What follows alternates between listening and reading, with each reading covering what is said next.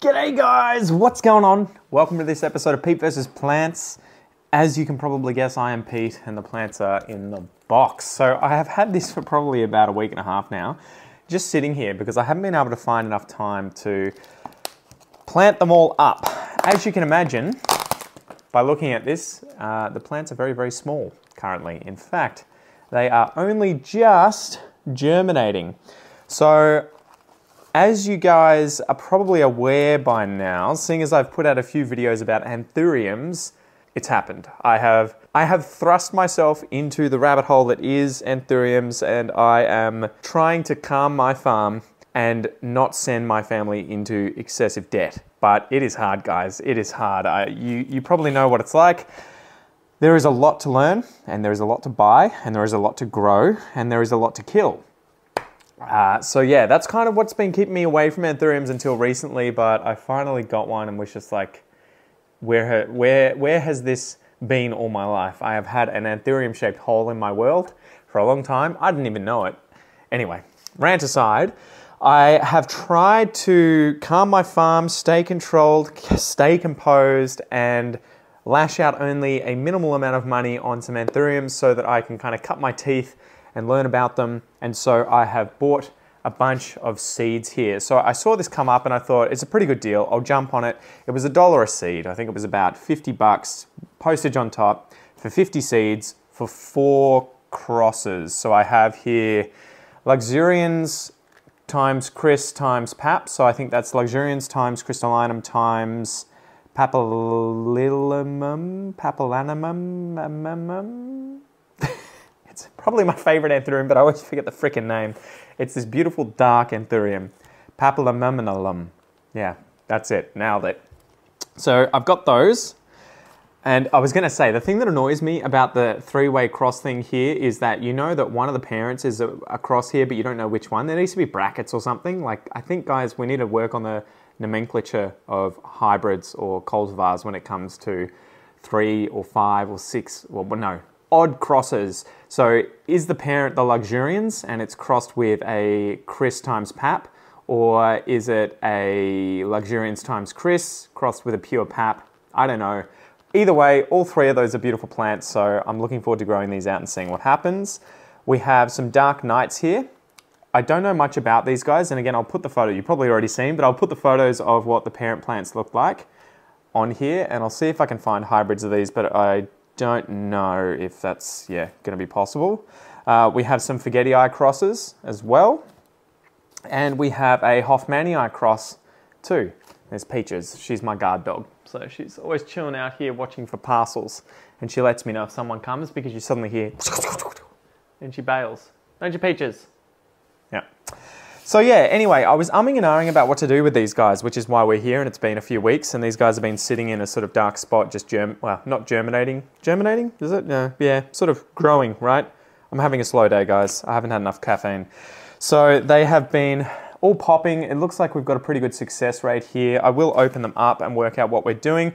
I think the plan is going to be to chuck them into these higher Chinese food containers, taller Chinese food containers. And no, I'm not a racist. That's just what we call them here in Australia, because I believe Chinese takeaway shops were the first shops to start implementing these in Australia. So yeah, we just call them Chinese food containers. Okay, guys? Okay? Don't cancel me. So I've got 4 of these, and I was going to do a little experiment, but I'm kind of pressed for space and time, and yeah, so I was going to try out sphagnum moss versus perlite in these little kind of prop boxes, I guess, to see which would be better, because I've heard it's a real pain in the ass if you put these seeds in sphagnum moss and allow them to kind of develop a decent root system in there, because then it becomes a nightmare for pulling them apart, whereas if you do it with perlite, the perlite effectively washes off.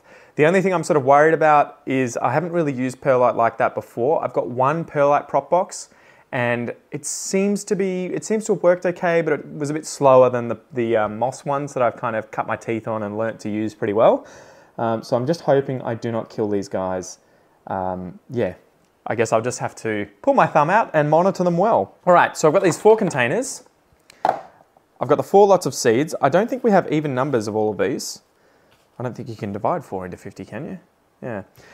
So I am expecting to sort of have anywhere between 15 and 10 seeds per lot to chuck in here. But I was going to say, yeah, it seems that that's a really good way of getting into Anthuriums, albeit a bit slower. If you get seeds, you can obviously grow out loads of these plants, and you can see the different kind of phenotypes that you're going to get, right? The variation that you will get, because you've got seedlings that have often come from crosses. And I think even if you were to have seeds that have come from a self plant, or even two plants of the same species, you will still have variation just because of recombination taking place when the seeds are fertilized, right? So that's where the genomes of both parent plants kind of get jumbled up and mixed together, and you end up with potentially different expressions of each parent's, well, different combinations of each parent's genes mixed together. So yeah, I'll go get the perlite. What was I saying? Yeah, so it's a good way of getting into these plants. They're cheap and affordable. You can often find them for anywhere between, you know, $1 to $5 a seed, depending on what it is. You can find them in Facebook groups. People are going crazy with Anthuriums and crosses and, you know, getting inflorescences and pollinating and everything like that. So there are definitely loads of seeds you can find online. And I think it's just a really cool way to get in there, cut your teeth, start learning about them, grow them out, and kill a bunch while they're cheap and hopefully work out what works best in your environment as you grow them out. And yeah, I think you're gonna feel a lot more satisfied too when you get a really big one and you know, I grew that from a tiny, tiny little seed. That was me. That was me, motherfucker. All right, so I'm gonna go get my perlite and I'll be back at a tickamaroo.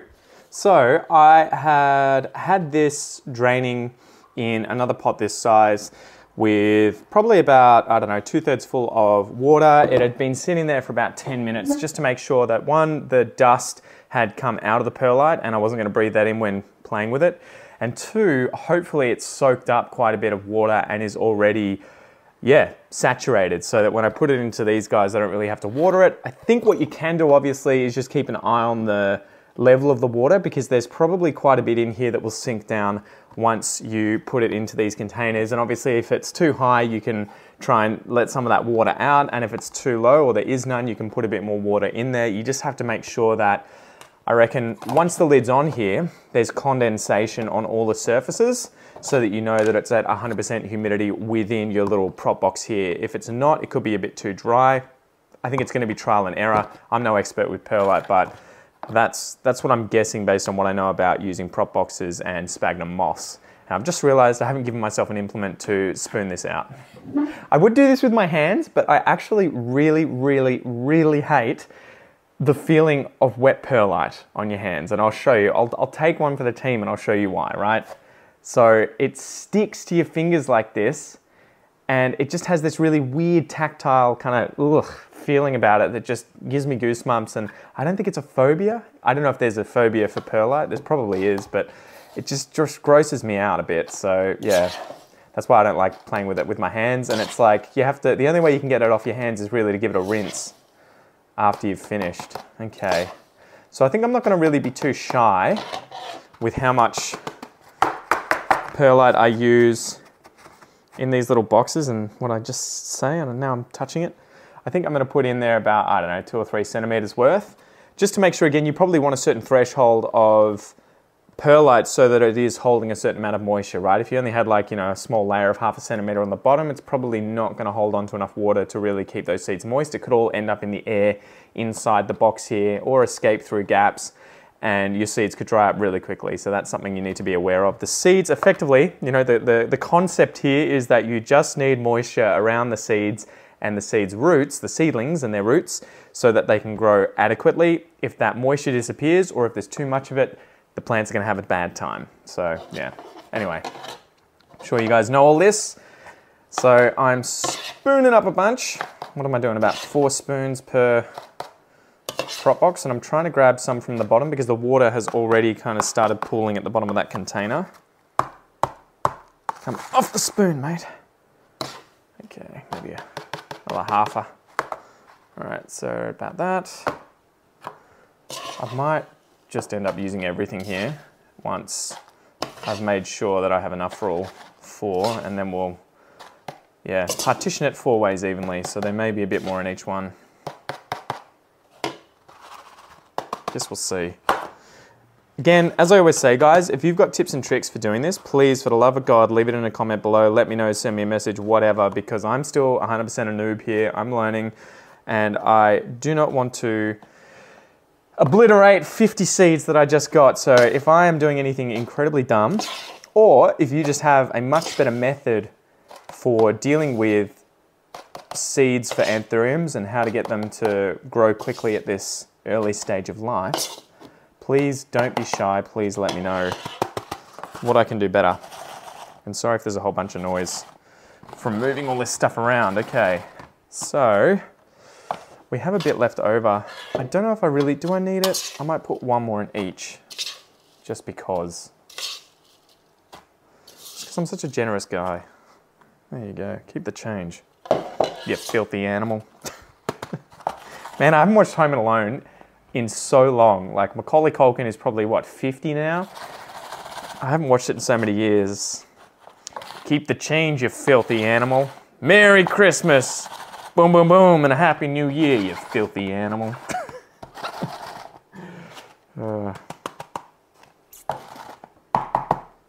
It was just 1 and 2 that he was in, right? And then the third one was some other kid, and you were just like, yeah, okay, he's gotten a bit too old. So he's like, Macaulay Culkin, 18 years old, home and alone, doesn't give a fuck. Like, come over, guys, it's time for a frat party. We're gonna get messed up. All right, Marv. Trip down memory lane, huh, guys? You get so imprinted upon by those movies of when you are a child that, you know, it's one of those things I always wondered. I'm like, why are all these old people, these parents, you know, when I was a kid, they're all freaking obsessed with the Beatles and Led Zeppelin. Why don't they listen to any new music? And it's not that they're necessarily stuck in their ways. It's, I think, more that they were listening to this music and really, really connecting with it during their formative years, right? Formative years. And it's the same for me. I'm not listening to Taylor Swift and, you know, I don't know, whoever else is out there now, Justin Bieber and all that crap. And anytime I do, I'm just like, wow, the music shit. Back in my day, musicians knew how to write a song. So it's funny catching myself doing that now, and I'm like, damn, I've become my parents. All right, so we have here the Lux, Chris, and Pap. And I have to obviously make sure that I don't lose these. What am I gonna do? I need a pen. I probably have to label. You got a pen up here somewhere? What are you doing, guys? I have to label these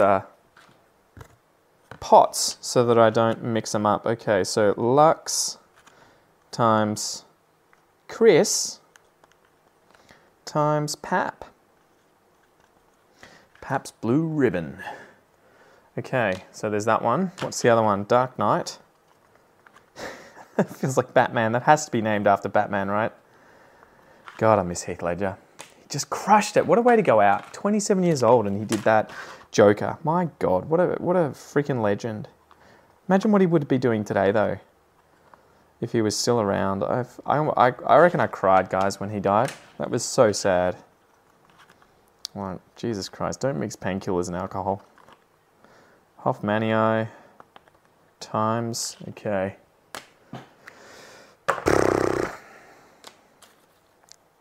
All right.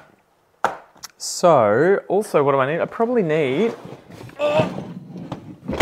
to not take my toes off. Oh, you know what? These will probably do. I need some tweezers so that I can grab the seeds out easily because I have fat fingers. All right. So these have just been in Ziploc bags, obviously in paper toweling that has been pretty wet.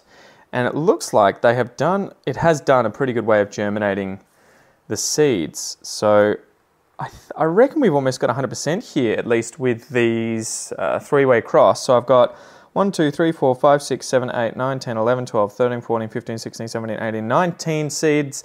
And they have all, enjoy the top of my head whilst I have a closer look, all of them, guys, have taken. So I wonder if I can show you this without dropping them off the paper towel. This is a bit risky, but I'm going to try and do it for you guys. Can you see that? I wonder if you can see them.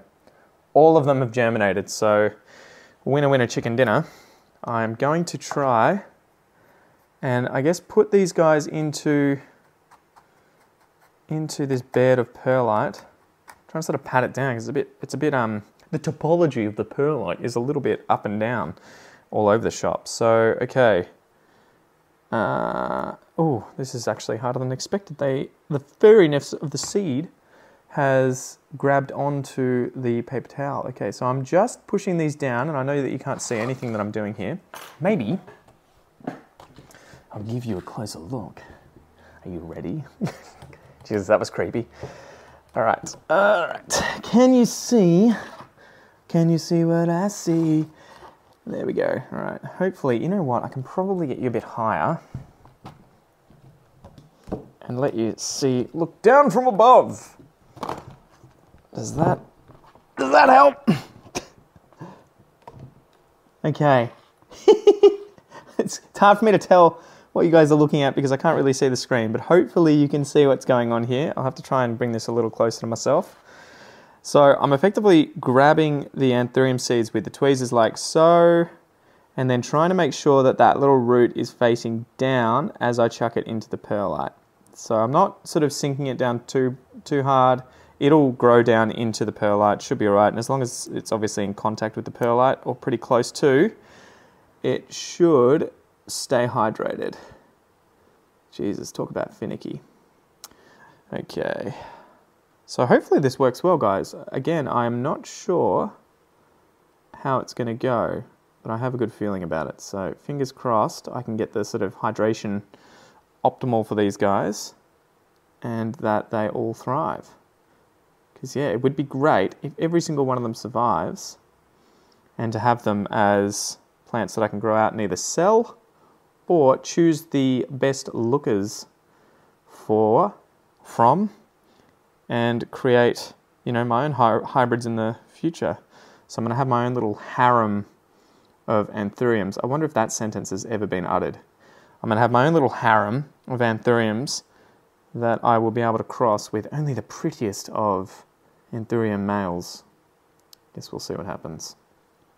Too much caffeine? Not enough caffeine. Okay, get in there. I might just fast forward this for you guys to spare you having to listen to me rant. I wonder how much I'm actually overthinking this. You guys are probably like, you can just throw them in there, you know, they'll be fine. They'll survive, dude.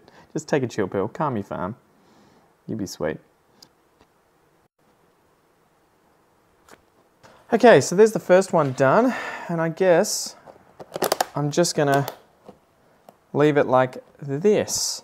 So I'm going to keep an eye on it and just see if the condensation, you know, works its way up on all the edges and the roof of this little box here. And yeah, hopefully it's got enough moisture in there. If not, I'll just add a bit more water. I think that should be all right, but that's number one. And I guess we're just going to continue with this process and I'm going to speed it up for you guys. Otherwise you are going to just be listening to me heavy breathing whilst I try and tweezer the other, 31 seeds into each of these respective containers. So I will see you when we're done and we will finish up the video.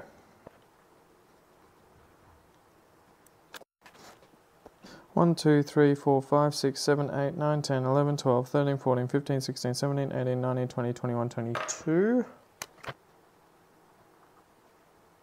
Oh no. That sucks. Just ripped the head off one of them and the root came off. Bugger.